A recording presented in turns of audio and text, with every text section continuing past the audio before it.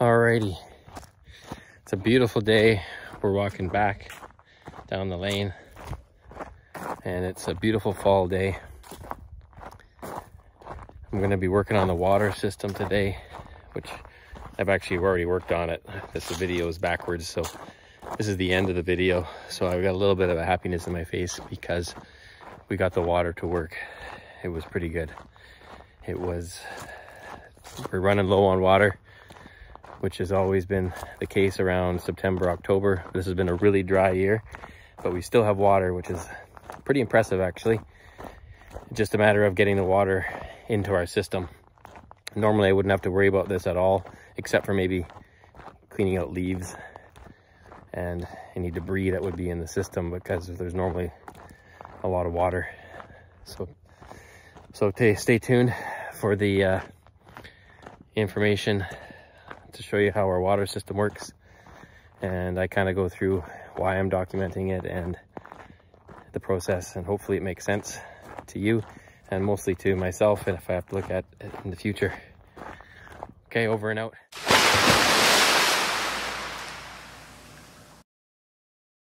Hi everybody, just wanted to document today. This is our water system for up the hill, and I want to do this for a number of reasons.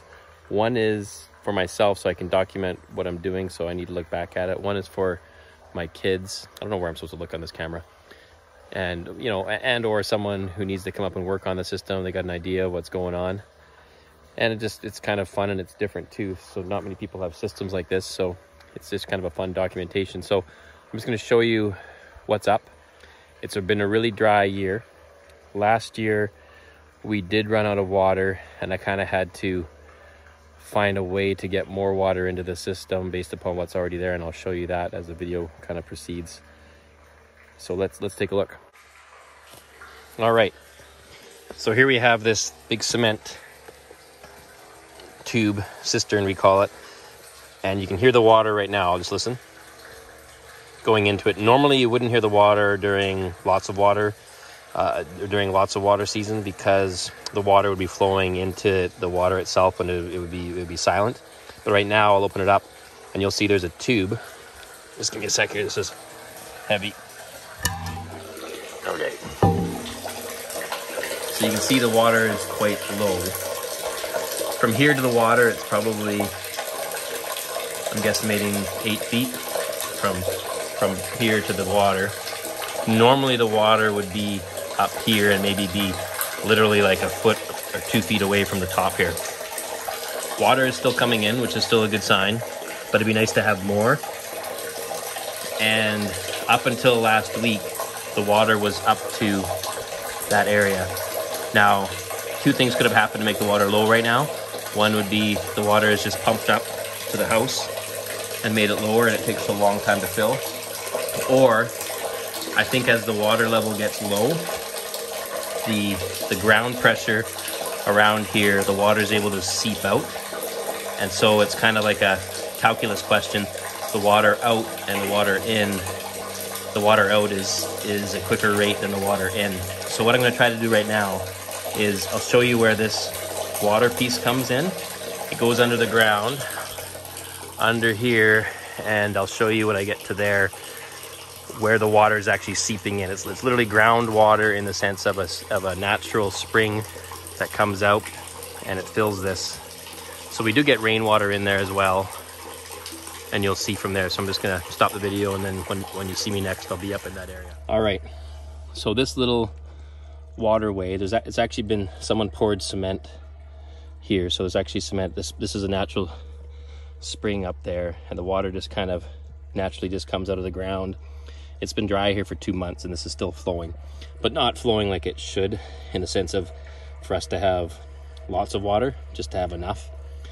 And in here, I'll take this out, I just put this grate here to keep major leaves off, and I put the rocks here to keep, you know, frogs and other things out of there, although it's impossible to keep everything out. And there's where the water comes in. Now over here, if you notice, I'll zoom in, there's more water over here, actually more water than there is at our system here. So I have made last year I have this pipe here, which I will eventually take this, once I get the water flowing out of it, and put it into our pipe there to get excess water. But up in here, I've dug this water line. I think it's like a 1-inch water line underneath here. And then I've made like a little container that kind of sits just below the water, and it fills up with water. You do get some dirt and rock going into it, so it'll be full. It'll be full of junk. So I have to climb in here, which is going to be fun. I brought a bag so I can lay on it, because I need to lay on that ground, which is just sopping wet, and then dig around in there, and then hopefully I can get water coming out of this hose, which I can then feed into our system to give more water in. That's really what it is. The rate of water going in has to be greater than the rate of water going out. I want to take advantage of this right now while I can, just in case this goes dry, because this could easily go dry, and then we have no water, and that's not a good thing. All right, so I've got small tools, like garden tools, to dig with, and then a paper bag, or sorry, a plastic bag, so I can lie down and not get as wet. I'm gonna get wet and muddy, but this should make it a little bit less wet and muddy. Want to use these smaller tools just so I do less environmental damage, in the sense of I don't want to do too much damage to this system. Or you'll see me crawling around on the other side, and then I'll video what I have at the other end, so you can kind of have an idea.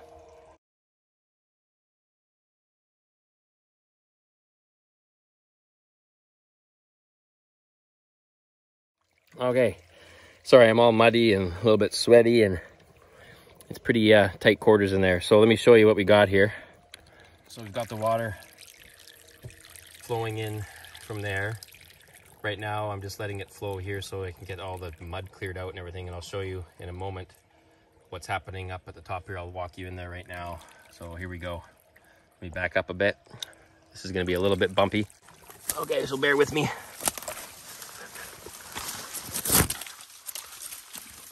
It's all muddy in here.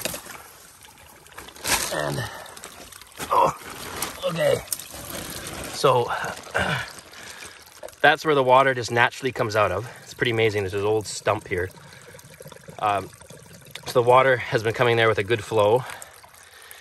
I would have put that here, but this is where I had it last year. And amazingly enough, that's where the water was coming from last year. This year it's migrated up a little higher, which is actually better. And it's going into this little old yogurt container, which happens to have a pipe that sticks up so it's not right in the mud. And then you'll hear it once in a while, the gurgles. Let me zoom in a bit. You can zoom in quite far. The water is going into the top of that pipe right there, and the rock's just holding the container down. And then that's why at the other end, it would be a full flow, and then when it sucks too much, I might play with this here a bit and get that submerged just a hair more, so then there's less chance of it sucking air like that. So that's the system we have. The water was flowing here and a little bit into there too, but I had to dig through here anyway to get to the pipe, and the water went in there. So I thought, well, let's just keep it that way. The water can kind of flow that way, and now it will flow a little bit different way out of this system. So that's where we're at. So kind of like I said, this is only a temporary fix during these water times when water is really low. And I mean, it's kind of fun. It's stressful at the same time too. But the fact that we still have a little bit of water, and we have more water here coming out, is amazing with without 2 months of rain or anything like that. So it just shows you how much water there is just within the water, the ground, the earth system as it is.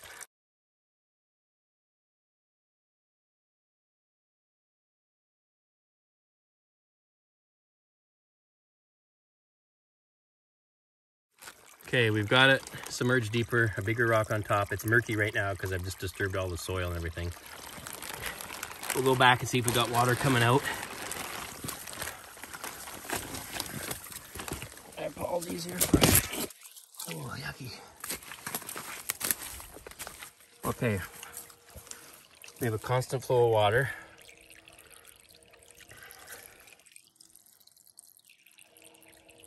Why it's not a little bit more, I don't know. You think it would just be pumping through there full force. Let me try blowing it out again. Sorry about that. I'm just gonna let it clear out for like 5, 10, 15 minutes. And then I'll shove it into that hose as well. And then we'll have that little water that we have plus this water filling up the cistern at a constant rate. Well, as constant as the flow is, but this is pretty substantial water flow coming from up there. Happy about that. It's amazing. So let's recap. There's the current water coming in. Pretty slow rate.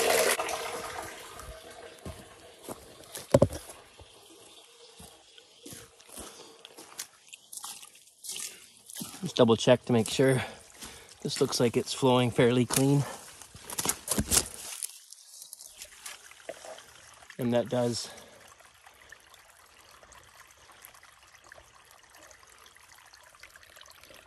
Looks fairly clean.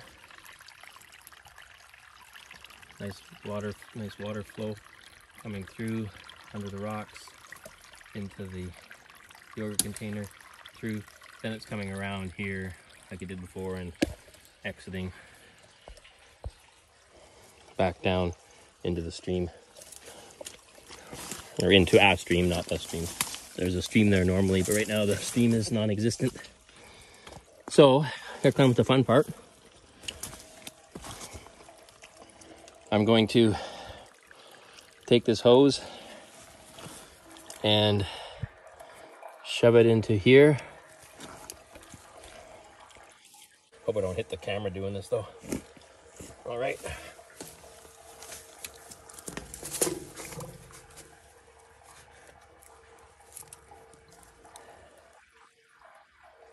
Just listening to see if I can hear a...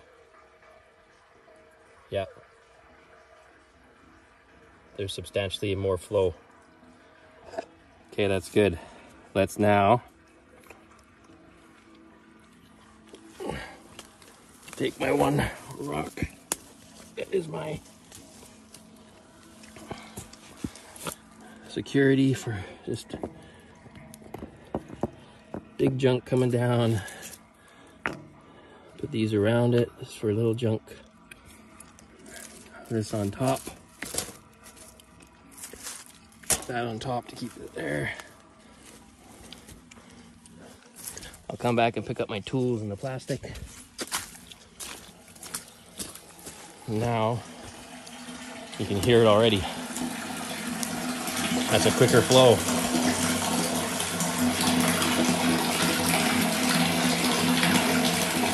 That's like, that's all we can do. Hopefully that makes sense for the system of how that all works. It's nice to have water still flowing. So I'm going to show you now, just that's the cistern. Water comes from up in the bush into the cistern. And then from there, I'm going to show you where it pumps it to.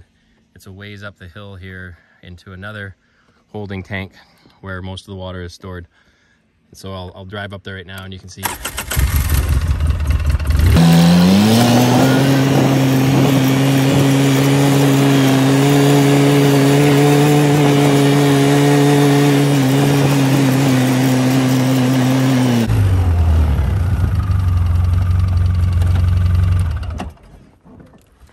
This is where it pumps it into here. So when the level in here goes too low, it signals a pump down below to go, and then it fills this up. This is 1,200 gallons. And then the water is pumped from over there, the 1,200 gallon cistern or holding tank, into the house, and then into the system so we can use it. And my boots are all dirty from around there, so now. That's where our water comes from. Pretty crazy.